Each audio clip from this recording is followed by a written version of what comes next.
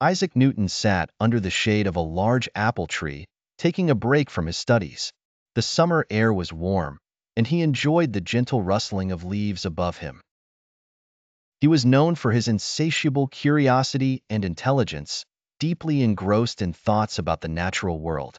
Since childhood, he had always been fascinated by the mysteries of the universe, often pondering questions that others took for granted. As he sat in quiet contemplation, an apple suddenly fell from the tree and struck him on the head. Startled, Newton picked up the apple and stared at it, a sense of wonder filling his mind. While most people would have dismissed this as a minor inconvenience, Newton's mind began to race. Why had the apple fallen straight down and not sideways or upward? What force had caused it to descend so predictably?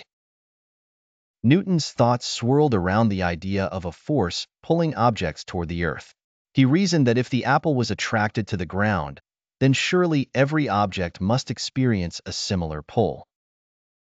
Could it be the same force that kept the moon orbiting the Earth and the planets in their orbits around the sun? He began to formulate the concept of gravity, the unseen force that attracts objects toward one another. This idea wasn't entirely new. Ancient scholars had their theories about attraction. However, Newton's approach was different. He envisioned a universal force, one that could be mathematically described and applied to both terrestrial and celestial bodies. This simple, yet profound moment under the apple tree sparked a journey that would eventually lead to his formulation of the laws of motion and universal gravitation. Newton's work in this area laid the foundation for classical mechanics and transformed our understanding of the physical world.